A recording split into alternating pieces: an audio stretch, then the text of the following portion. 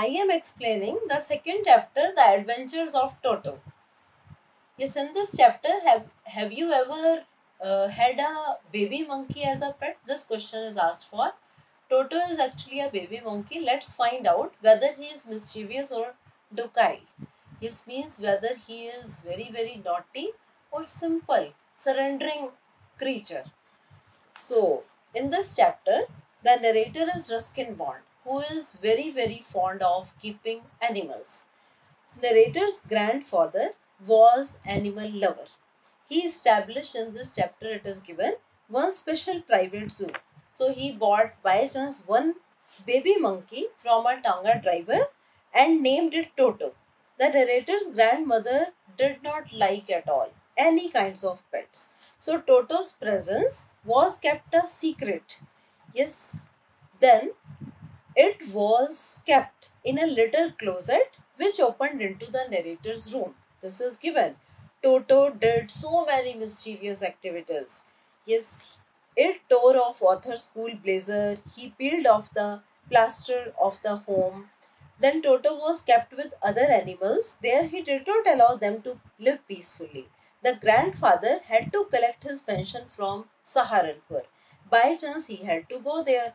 So he had no other support to keep that creature. That's why he had to take Toto with him. Now nice journey starts. He had to pay extra fare for Toto.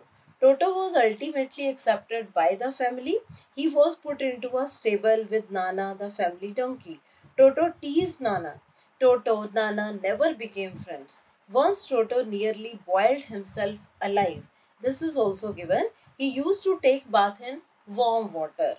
One day, a large kitchen kettle had been left on fire to boil for tea. Toto raised himself. It was cold outside. He sat down again. He continued jumping up and down till the grandmother came to save him. Then Toto did not give up any mischief. Rather, he went on doing one thing or another. He tore things to pieces.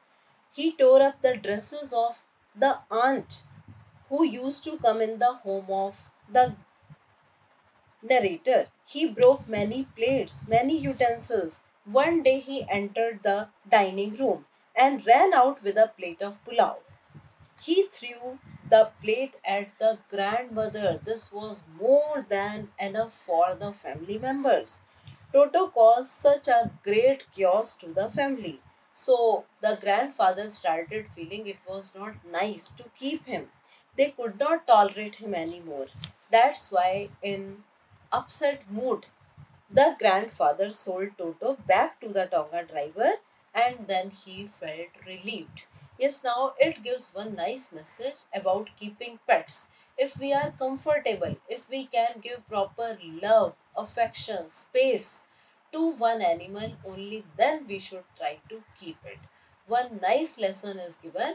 If we are unable to keep them, then we should never try to force any kind of mentality or exploitation on these kinds of creatures. Now think about it. First question, how does Toto come to grandfather's private zoo? Yes, it was by chance. Grandfather loved animals. By chance one day he saw this attractive baby monkey with a Tonga driver. The monkey was tied to a feeding trough and seemed out of place there. Means it was not looking nice there. So grandfather had a special fondness for animals. That's why he decided that he can afford that. And he took that and bought it for 5 rupees from that Tonga driver. Now, second question. Toto was a pretty monkey. In what sense is Toto pretty? Toto had bright, sparkling eyes with mischief, pearly white teeth, quick and wicked fingers, a gracious tail, which served as a third hand for Toto.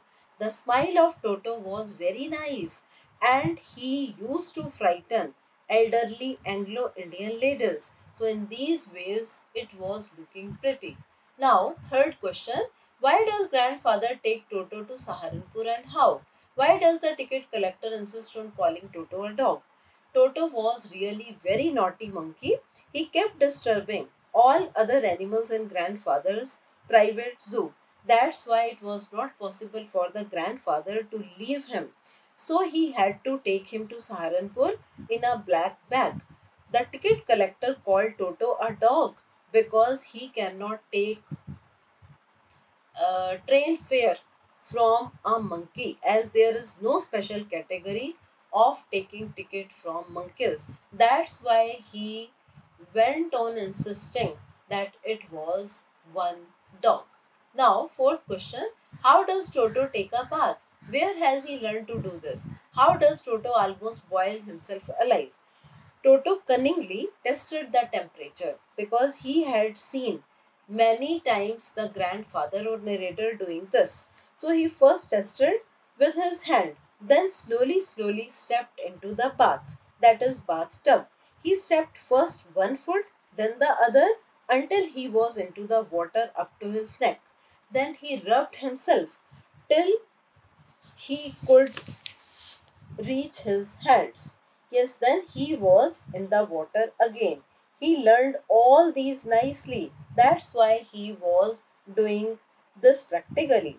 Another day, Toto got in a large kitchen kettle which was on fire to boil. Then he enjoyed the warm water. But when the water turned out to be very hot, he started jumping up and down. So suddenly the grandmother arrived at that place and saved him, and it was really half boiled. Now, fifth question: why does the author say Toto was not the sort of pet we could keep for long? Yes, the author is right. The author's statement about Toto is really very right. If we take Toto's misdeeds into consideration, yes, then we should not take that. He disturbed all the other animals and he started feeling that they cannot afford likewise creature, and it was very clear Toto was not that sort of pet that they could keep, as he created so many losses in the home. Try to check a big list. He peeled off plaster, then tore the blazer of the author, then he teased all the animals, then he threw the pulao at the head of narrator's grandmother, then he teased all the guests here or there. He created so many problems in the home. So it was nice decision to be taken. Now, next question: do you have a pet? Is your pet mischievous? Yes, it is commonly asked question. His personal answer can be if we have pet by chance. So we should be very careful to keep total care of that creature. If we cannot afford the mischievous attitude of one creature, then we do not have any right to keep that pet, because all the pets are like our family members. They are like children. They need proper love and care. If we have a pet, so it is a nice message to be taken that we have to give quality time to them. Only then we can be real humane. Actually, they make us humane. They make us composed, controlled in our personality, sometimes by being mischievous. So we have to tolerate their misdeeds, or we should try to mold them with our love, care, and affection.